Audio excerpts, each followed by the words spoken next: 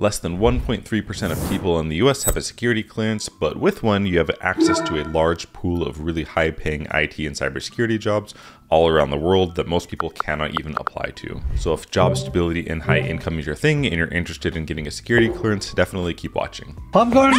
So today I'm going to cover what exactly a security clearance is. I'm going to talk about the different levels of security clearance. We're going to talk about the requirements you need to meet in order to get a security clearance. We're going to look at a website to see where people were denied a clearance and reapplied to it, like appealed the deny case. And then we're going to kind of look at that a little bit so you can get a sense of how you can actually go about getting one if you have like a bad past. We're going to cover how to find jobs that will actually sponsor you for security clearance. So basically a security clearance is just like a stamp of approval on your person that allows you to work certain levels of jobs for either directly for the government or like a defense contract where there's sensitive information involved. And you can't just go out and buy a clearance or just ask for one or something like this.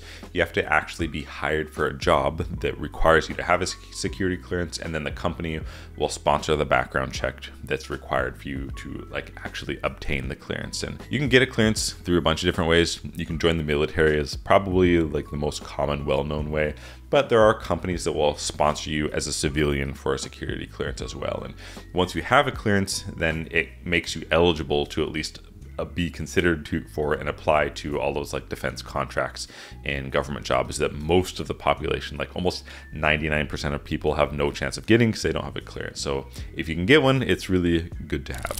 So getting into the levels of security clearance, there's basically three main levels with kind of like at the very top, there's like a fourth designation within the very top level, but basically there's three main levels.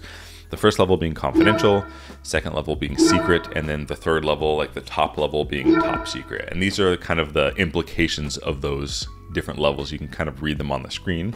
And at the very top, you can get like a top secret with a sensitive compartmented information.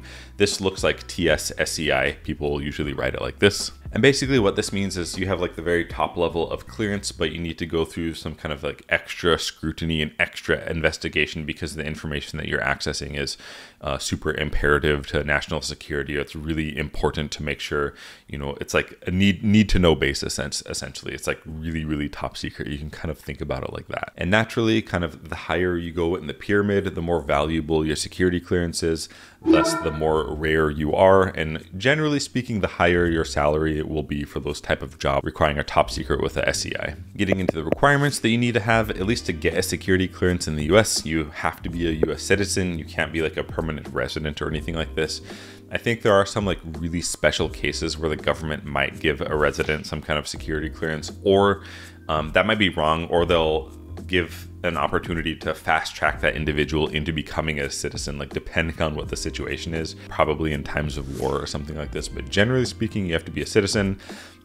This is not for the clearance itself, but if you want to work in IT for jobs that require a clearance, there are certain technical requirements that you need to meet. If you look up DoD 8570 and DoD 8140, it's usually going to be one of these certifications. So for example, if you have CISSP, you're for the most part good to go from like a technical and information assurance management standpoint.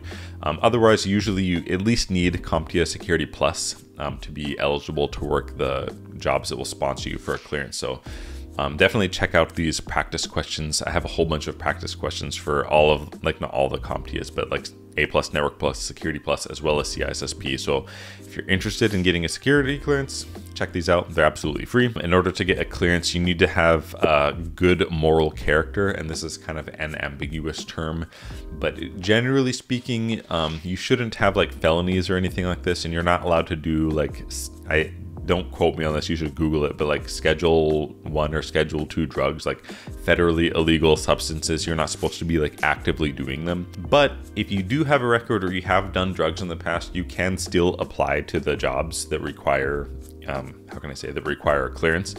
But when you go through like that adjudication process, when they're doing a background check on you, you'll have to fill out this form called SF-86.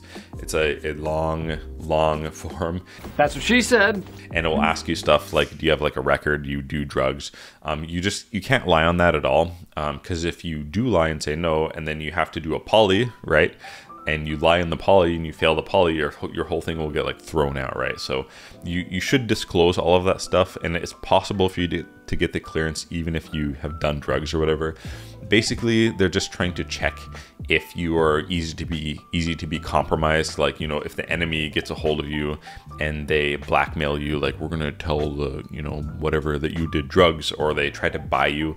For example, part of the moral character thing is if you have a large amount of bad debt, that will often disqualify you from getting a clearance. Like if you've gone to collections and it's like unreasonable, that's being the reason behind that is because, you know, again, if the enemy like gets a hold of you, they'll bribe you for like, you know, 50K to disclose national secrets, something like this. I think that's the government's reasoning behind it. So you have to be a kind of good moral character. And we're going to look at a website later of people who actually got denied a clearance and then how they appealed it and what the adjudicator or like the judge decided it at the end, whether or not to grant them the clearance or continue to deny them. So basically, if you go to this website, I'll put a link to this in the description. It's like the Defense Office of Hearings and Appeals, and specifically this is for industrial security clearance eligibility decisions. You can kind of click through these years and then look at different cases where maybe somebody was accused of doing something criminal, they got denied a clearance, they appealed it, and then they got the clearance, you know, in the end, or they would continue to be denied for it. So for example, this one, you can kind of read through this whole document here if you want, but basically it's like based on, in the end, they said like based on the record evidence as a whole, I conclude that the applicant provided substantial evidence, blah, blah, blah. In the end, she met her ultimate burden of persuasion to show that it's clearly consistent with the national interest to grant her eligibility to access classified information. The case is decided for the applicant. So it sounds like, you know, this person, something bad happened to them. You can read through this document if you want. They appealed it, and then in the end they got security clearance. The last video I made about this, a lot of people asking me like, oh, I'm a felon, like, can I get a clearance? Yeah, you can, but you know, it just depends on the adjudicator and like the court and all of that stuff. So you're not disqualified, just, yeah, keep that in mind. So getting right into how to find jobs that will actually sponsor you for a security clearance. The easiest, well, I shouldn't say the easiest way, but a really straightforward way to do this is join the military. But if you don't want to do that, you can actually go to different job sites like LinkedIn, Danger Zone Jobs, Vectrus, which is an Army contractor, Clearance Jobs, or Indeed. Indeed is probably the easiest one just to kind of see what I'm talking about.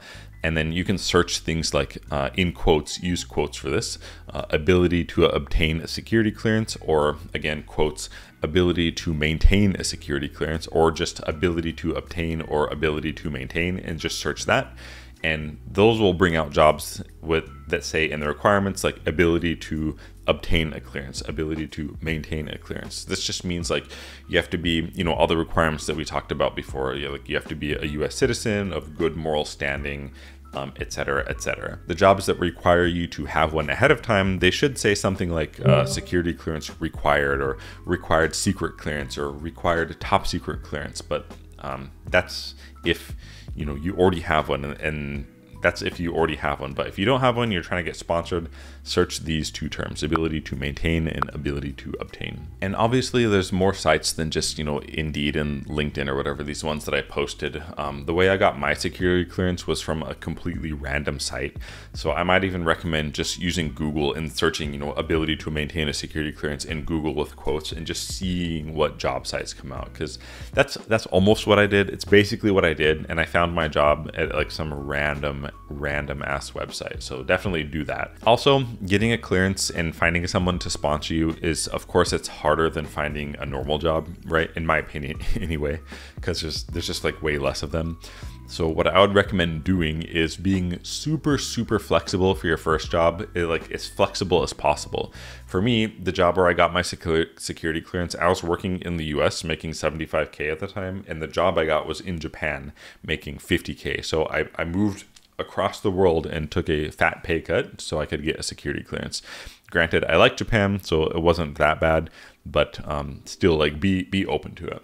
And there are a lot of security, like, jobs requiring clearance in the US, especially on the East Coast, like Washington, DC. I don't want to say obviously, but, you know, a lot of governmental presidential stuff like goes on over there, as well as Maryland. There's just like a whole bunch of clearance jobs over there. So just be open and willing to relocate, at least for, you know, getting that initial clearance, until that clearance is fully adjudicated, like you fully have it.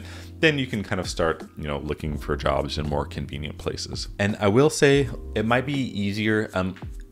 Again, this is not 100% fact. This is just kind of an axiom, I guess, that I accept in my head.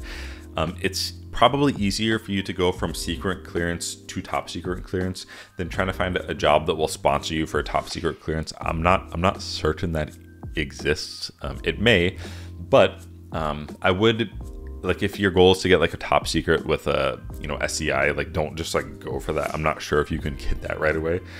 Just search for jobs that will sponsor you for a secret clearance, and then once you have like filled out that SF86 and your clearance got like fully adjudicated and you're inside of JPass, like the system, you're like in there already, it might be easier for you to like either change jobs or get promoted or something into a job that requires a top secret clearance, because the whole process and like the file on you has already started, and it's from a logistics and like paperwork standpoint, I believe it's easier to go from secret to top secret. So don't just like hold out for a top secret. Of course, if you join the military, you can just like get one, right? Probably, if you're in good moral standing and like all of that, but you might shoot for like a job that requires or that will sponsor you for a secret clearance first. Don't forget to check out the free practice exams for the certifications. Almost, I would say probably all of the tech jobs that require a clearance or that will sponsor you for a clearance will require you to have certifications. This is the one instance where you're kind of like required to have like Security Plus or CSSP depending on what your job is. So for me, when I got my first job, I had a bunch of certs, but the ones that like really actually helped me get the job is I had CSSP and I had CCNA. Check out the free practice questions. I'm going to keep making more and more, and they have, answer explanations, really high quality. So I'll put a link for that in the description. But yeah, best of luck getting your clearance. Let me know if I missed anything in the comments or I said any kind of misinformation. Definitely didn't mean to. But yeah, we'll see you in the next video.